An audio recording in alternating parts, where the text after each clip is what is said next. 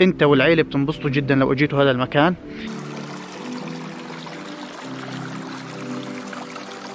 الغروب من هذا المكان يعتبر الأجمل في حياتي، خلينا نقول. يسعد أوقاتكم حبايبي القلب. بداية أذكروا الله وصلونا على رسول الحبيب عليه أفضل الصلاة والسلام. زي ما طلبتوا كتير في التعليقات الفترة اللي فاتت بدنا مدينة بولو، لهيك اليوم احنا في بولو. بصراحة أنا من امبارح في مدينة بولو. وصلنا وقت الحظر امبارح الجمعة، ببلش الحظر طبعا بنعرف سبت واحد في حظر. وصلنا بالليل جمعة بالليل، داخلين بالسبت يعني، وصلنا بالحظر. فأول ما وصلنا ما لقينا أي أوتيل، رحنا كامبينج. احنا مجهزين حالنا كنا على أساس إنه ممكن نتأخر فما نلاقي أوتيل. وصلنا الكامبينج طبعا، طلعنا لحمتنا ودنيتنا وشوينا وانبسطنا وكل الأمور تمام، ونمنا وصحينا الصبح افطرنا وجينا على هذا المكان الأكثر من رائع. أنا حاليا في أوتيل اسمه جراند تيرمال بولو. هذا الأوتيل مخصص للمياه المعدنية. كثير من الناس بيجوا بولو وما بيروحوا المياه المعدنية المشهورة فيها مدينة بولو، لهيك أنا اليوم في أوتيل من الأوتيلات اللي بتقدم المياه المعدنية في مدينة بولو. في الغرف يعني بتاخذ غرفة موجود فيها اللي هو المسبح، مياه معدنية بتنزل سخنة، أمورك تمام. أنت والعيلة بتنبسطوا جدا لو اجيتوا هذا المكان. عموما لو أول مرة بتشوفنا لا تنسى الاشتراك بالقناة وتعمل لايك للفيديو وتنشر الفيديو في كل مكان. خلينا نبدأ.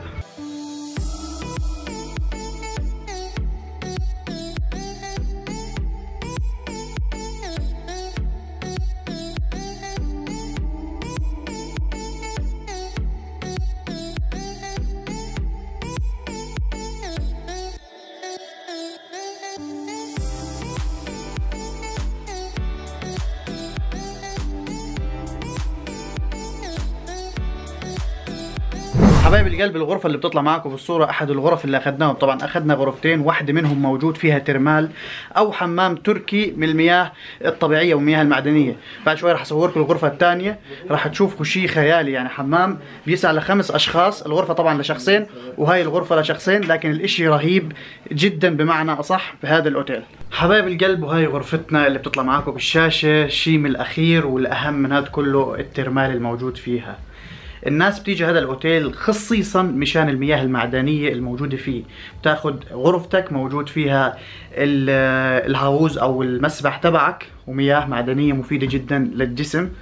يعني بتاخذ الاوتيل هذا يومين زي ما بدك. يعني هذا المميز في بولو، وجود هاي الشغلات او هاي الاماكن او الفنادق اللي فيها حمامات المياه المعدنيه، فشي حلو كتير. الغرفه بتطلع معاكم. بالاضافه كمان عندنا تلفزيون والترمال. هالشوي بوريكم الترمال لانه حاليا قاعد بيعبي، فالشيء حلو كثير. ومن الاشياء اللي بتميز هذا الاوتيل بخلاف وجود المياه المعدنيه انه جاي وسط الطبيعه يا اخواني. يعني الاشي حلو جدا، وموجود فيه حدائق هيك حلوه كثير، ممكن تستريح وتظبط امورك فيها وتستمتع. يعني لو نويت تقضي لك يومين هيك انت والعائله راحة بال خلال زيارتكم لاسطنبول، ممكن تيجوا بولو تاخذوا لكم ليله ليلتين تستمتعوا على الاخير. مشكلة هذا الاوتيل هي مش مشكلة، ممكن يكون الاشي يعني خلص قرار اوتيل انه مش موجود فيه مساج. يعني الاوتيل موجود فيه ينابيع، مياه سخنة، امور تمام كل شيء، ولكن ما في اللي هو مساج. يعني طلبت من الاوتيل اذا في مساج او لا، قالوا لي ما في. فممكن نعتبرها هيك مشكلة بسيطة، لكن ما بيأثر طالما موجود المياه السخنة داخل الغرفة. بصراحة بالنسبة لإلي بيرفكت عن جد. هذه الرحلة أنا كنت محتاجها من زمان. يعني كثير كمان من الناس زي ما حكيت في البداية إنه ما بيعرفوا إنه بولو فيها مياه سخنة أو مياه ينابيع. مشان هيك يعني احذروا إنكم ما تزوروا هاي الأماكن. وحتى لو جيت أنت وعيلتك كمان أكيد راح تلاقي أماكن للأطفال مجهزة بالكامل، ألعاب وخلافه. كمان موجود مطعم لحتى تقدروا تاكلوا هون. يعني زي ما انتم شايفين هذا مطعم، فممكن تطلبوا الاكل حتى ممكن نوصلكم للغرفه. فالاشي حلو كثير. يعني لحد هسه كل الاشياء اللي ممكن يتمناها اي حدا جاي يستجم موجوده بهذا المكان. للعلم غرف الاوتيل كلها عباره عن اكواخ خشبيه، فهذا الشيء كثير ناس تتمناه. طبعا اغلب الاكواخ كمان فيها بلكين بتطل على الحديقه، فهذا الاشي حلو كثير.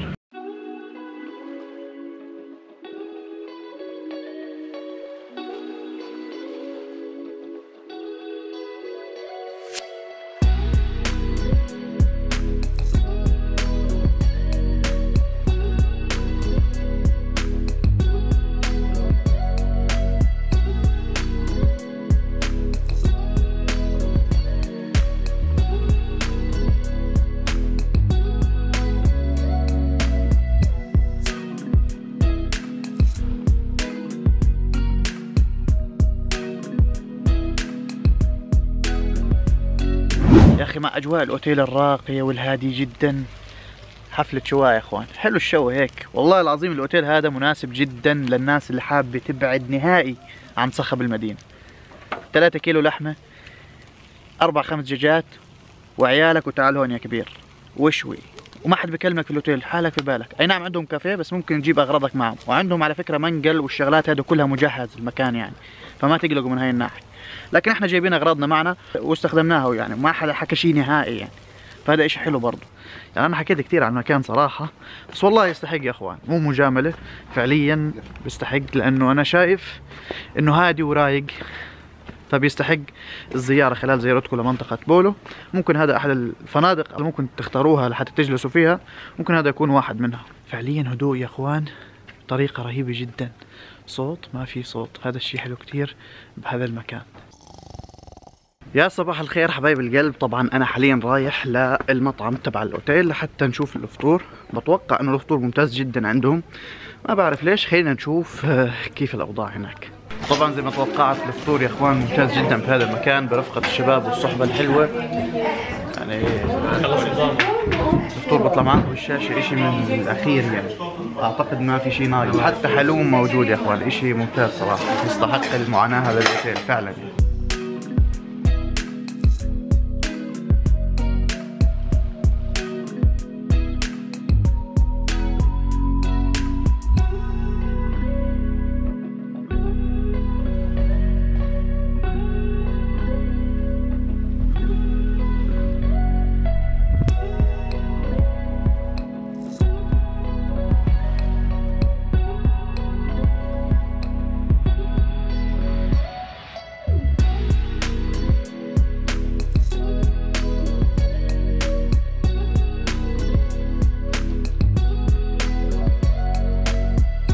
واحنا على الطريق يا اخوان وقفنا هيك ناخذ الصراحه ونتصور كم صوره في مكان اكثر من رائع.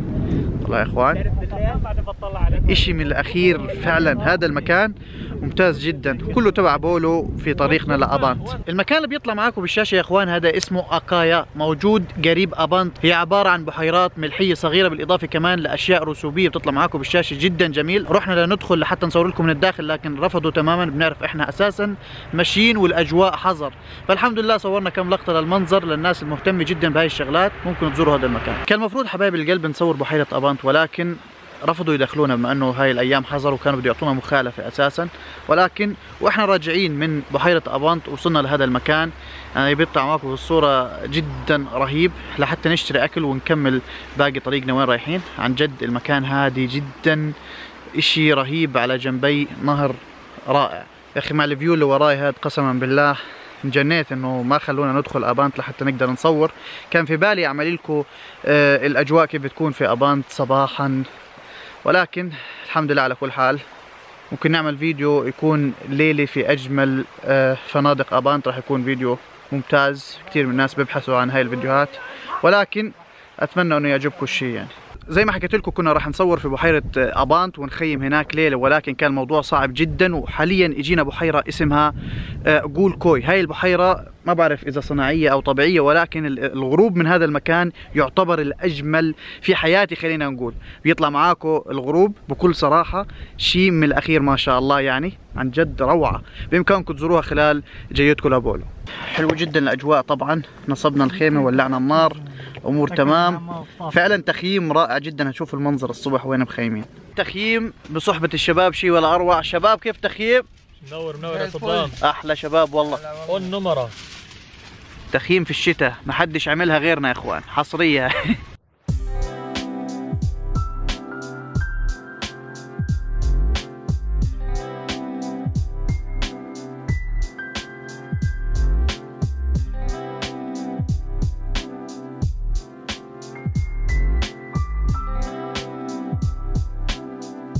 ألذ العشوات يا اخوان في صحبة الشباب.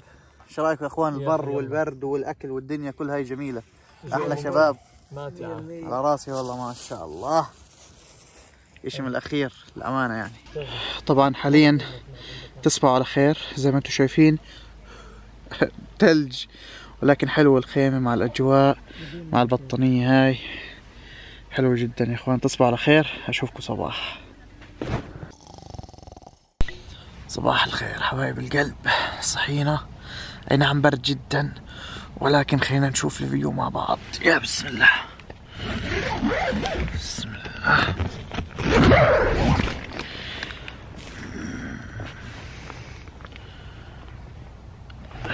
في بحيرة بس فعليا لسه تونا يعني نهار طالع شوي، واصور لكم كيف المكان هون وخلونا نكمل الفيديو. بعد الصباح الجميل اللي صحينا عليه على هاي البحيرة، بصراحة كان في بط هون أول ما جينا على الساحل هون، ما بين خلاص. هذه البحيرة للناس اللي بتسأل اسمها جولكوي، بصراحة بحيرة صناعية هي، ولكن جميلة. يعني احنا خيمنا هون، وبنصح لو حابب تيجي تخيم في هذا المكان تيجي بالصيف، راح يكون الأجواء أفضل بكتير. في الشتاء شوي بارد جدا الطقس، ولكن استمتعنا. صحيح نسيت امبارح احكي لكم اسعار الاوتيل تبع اللي هي الينابيع السخنه. بالنسبه للاوتيل سعر الغرفه لشخصين، بالنسبه للغرفه العاديه اللي ما فيها اللي هو المسبح بيكون سعرها 250 ليره. بالنسبه للغرفه اللي فيها المسبح سعرها 400 ليره، وفي غرفه عائليه بتكون كبيره بتسع 5 اشخاص ب 500 ليره. هاي الاسعار بخصوص الاوتيل تبع امبارح. بصراحة انا شايف انه يستحق جدا، وممكن كمان تفاصلوا معه وتاخدوها بارخص من هيك.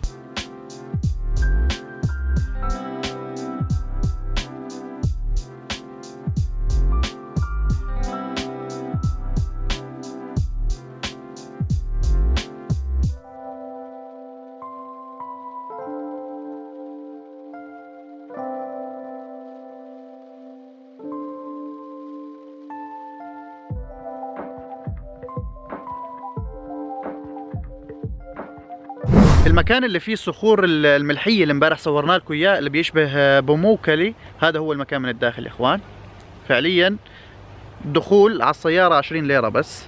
بتيجوا هون، مفيد جدا لكثير من الامراض، يعني يستخدم في العلاج اساسا، فحلو كثير صراحة. يعني دخلنا في كمان هون ممكن تفطر، لو حبيت تفطر في هذا المكان موجود فطور، بالاضافة لبعض الانشطة، العاب للاطفال، الشغلات هاي كلها. المكان هذا يا اخوان اسمه اكايا لار، يعني للناس اللي حابة تزور هذا المكان.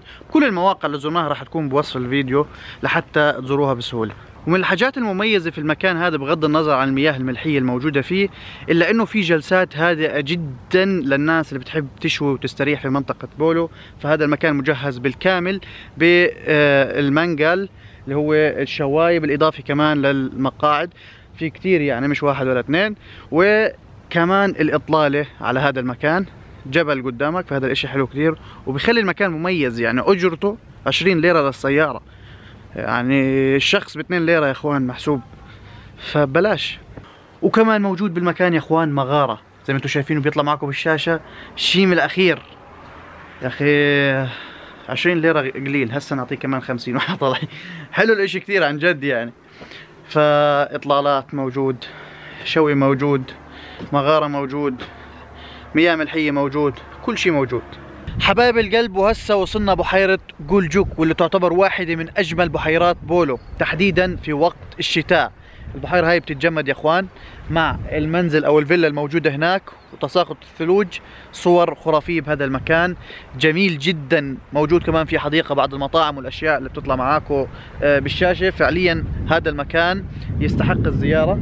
هسه راح أروح عند البيت هناك، وين ورا هناك، واصور لكم الاجواء من هناك كيف بتكون. فعلا من احدى الاماكن اللي زرناها في بولو هاي البحيره، ما في زحمه، يمكن لانه الاجواء شتويه شوي، الجو بارد، ولكن البحيره جميله جدا يا اخوان. فعليا هدوء. صوت المي هاي بتطلع وراي، هاي وهي راحت هاي، بالاضافه للفيلا اللي كل الناس بتتصور عندها، بس للاسف مغلقه حاليا، ما بعرف شو السيستم بالنسبه لها، ولكن الاجواء حلوه. بامكانكم تيجوا تشووا هون، تجلسوا، تعملوا اجواء، كل شيء يعني حلو بهذا المكان. شايفين البراغولات اللي بتطلع وراي يا اخوان هاي بالصوره، بامكانك تشووا فيها خلال زيارتك لبحيره جولجوك. راح يكون هذا المكان متوفر للعائلات، بامكانك تاخذ براغوله انت والعائله وتشووا فيها، الاشي راح يكون حلو كتير. وبهيك بكون وصلنا لنهايه الفيديو. كان المفروض نصور كتير من الاماكن السياحيه الموجوده في مدينه بولو، مثل بحيره ابانط، بالاضافه كمان للبحيرات ال7، ولكن بسبب ظروف الحظر ما قدرنا نصور بهاي الأماكن. وبإذن الله خلال الأيام القليلة الجاية رح نرجع لهي الأماكن ونصورها وقت سقوط الثلوج. لهيك لو عجبكم الفيديو لا تنسوا الاشتراك بالقناة وتعملوا لايك للفيديو وتنشروا الفيديو في كل مكان. سلام.